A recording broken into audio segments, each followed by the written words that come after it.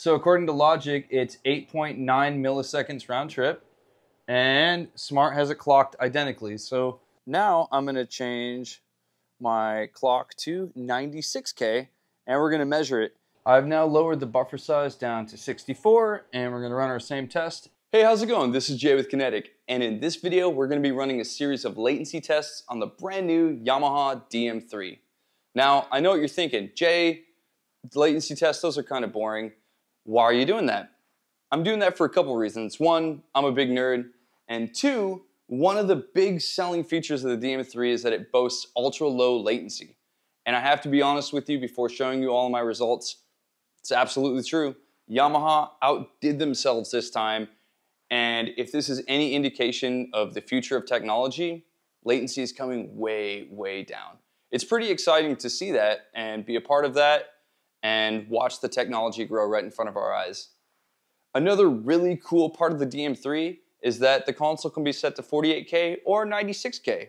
Not a lot of consoles offer that, but once again, this is showing this is the path that technology is moving in, and it's fun to be a part of that. All of my tests are going to be ran at 48K, and then those same tests are going to be ran at 96K. If you want to see my control for this tests, what is the control system that I use to verify my results against the testing and make sure that, hey, I'm doing the right thing. This is a sound scientific method, and this is a good practice of testing latency. You can watch my control testing video here. Also, I've taken all of my results and I've put that into a data sheet. And if you want to see the data sheet on all of these latency tests, you can click on my website in the description below. There are going to be two types of tests that we run on the DM3. The first series of tests are going to be testing the latency of the analog inputs. That first test is going to be how long it takes for a signal to enter the console on an analog input, go into a mix, and then exit from an analog output. The second analog test is going to be a return onto a channel. And that may be a little bit of advanced routing for a lot of people, but if you plan on sending a signal into an outboard piece of gear or returning a group onto a channel, calculating that delay that you are creating would be pretty good information. The second set of latency tests that we are going to run is using the DM3 as a USB interface. And as anybody knows that has used a USB interface like a Scarlett or a Tascam or even like the SSL one, like you're always going to have a measurable amount of latency that you need to compensate for somewhere. I'm going to run all of the USB latency tests, treating this as a USB interface at 48K and at 96K with Logic, and I'm going to run all of those tests with different buffer sizes, starting at 128, 64, and 32. So let's jump right in. Let's do some tests.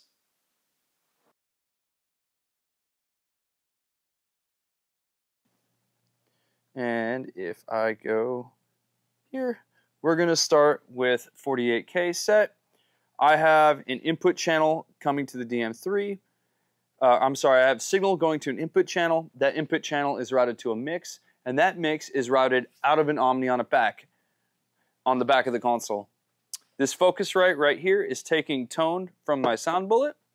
I am getting reference from that tone on input 2 of the Focusrite, and input 1 of the Focusrite is the return from the DM3. So again, if you want to see my process on calculating latency, but before, if you just want to check my values and see how I'm getting that, click that video. It's also in the description below. But let's do that latency test right now.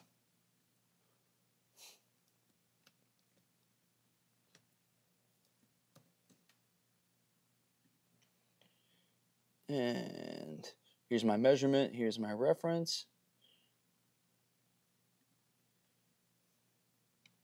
0.73 milliseconds. So we're going to log that. 0.73. That's really low. That's substantially less than the QL1, which I had clocked at 2.23. So it makes total sense. They're also marketing the DM3 as a USB interface, so you're going to want that really low latency. Now I'm going to change my clock to 96K, and we're going to measure it. And in theory, the latency should be less, right? So let's give that a try. We're going to jump back over here to Smart. And now I'm going to hit find delay, 0.35. So that's almost half of what it was at 48. And that makes sense, right? So cool, really, really low latency. Extremely less than I thought the DM3 would do. And compared to the QL1, it makes sense, right? You may have this in a studio. You may be using it for USB I/O, where the QL1 is simply for broadcast and live sound reinforcement. Also, the ability to have the DM3 run at 96K is pretty cool.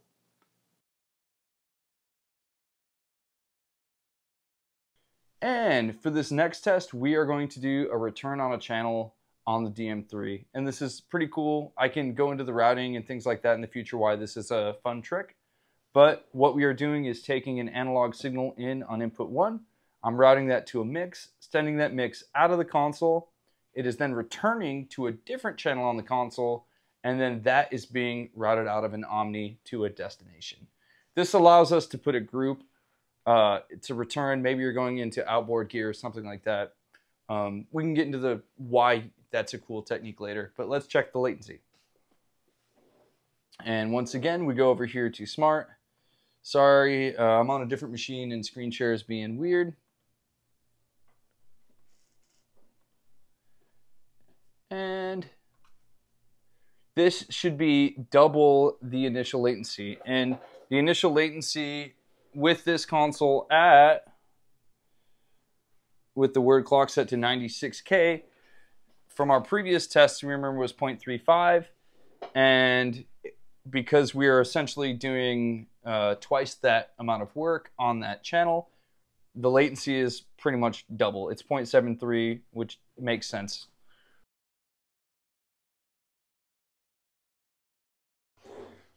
Cool. Now we are going to try this one more time, this time with the DM3 set to 48K.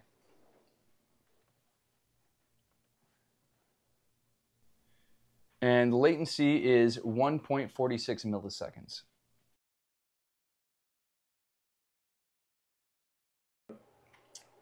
For this next test, we are going to test the latency of the Yamaha DM3 as an I/O device, and we are going to make some buffer changes and affect that latency and see what actually comes out. We are using Logic, and once again, I'm using a tone generator, and I am splitting that tone generator and sending it to the right channel on my Focusrite, which is connected to Smart. That is our reference, and then that same signal is routed to this DM3. We are taking it in on Logic, and then we are monitoring it back out of the DM3. So it's coming back onto a channel, and then that channel is getting routed back out of the DM3, back over to my Scarlett, and that is the measurement. And Smart is going to give us that value between both of those. And just to make sure that this is doing what we're doing, let's hear some drums with the pink noise in there. Cool, we're going to kill that. So we are starting this test with, command there, a buffer size of 128. So at 128, and we have a latency of 11.56. I've now lowered the buffer size down to 64, and we're going to run our same test, and it is now 8.9 milliseconds round trip. That's pretty good. And according to according to Logic, it's 8.9 milliseconds round trip, and Smart has it clocked identically. So we know our DAW isn't lying or bullshitting to us. And I would lower the buffer to 32. I hit apply, and it is telling me 7.6 milliseconds. And I hit find delay. 7.54 milliseconds. So Logic rounds it up a little bit, and in reality, it's even better than what the prediction is. So Logic is telling me 7.6 milliseconds with a buffer size of 32 samples, and Smart has it clocked at 7.54. It's pretty cool.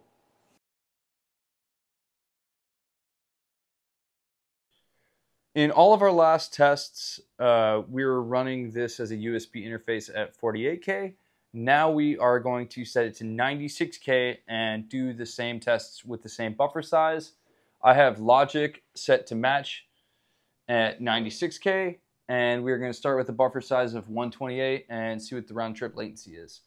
So according to Logic, it's 8.9, and let's see. It's 8.35, so it's actually better than what Logic is telling us. And let's change this to 64. Apply. And running that test with 64 samples, or a buffer size of 64. 7 milliseconds. It's pretty good. So Logic is telling us 7.6 round trip, and Smart has it clocked at 7 and at 32. So our buffer size is set to 32 samples. We are going to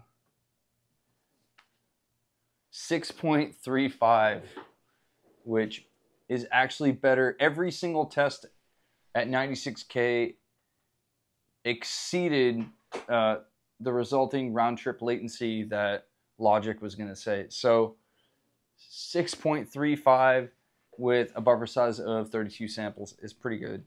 Most people aren't going to run things that low. So again, it's just at 64. It's a good place to be. One more time for good measure. 7 milliseconds. This is great. This is great for that. At first I thought this was just going to be kind of another TF, but the latency that you get from this is extremely low. And having the ability to run everything at 96 is pretty awesome.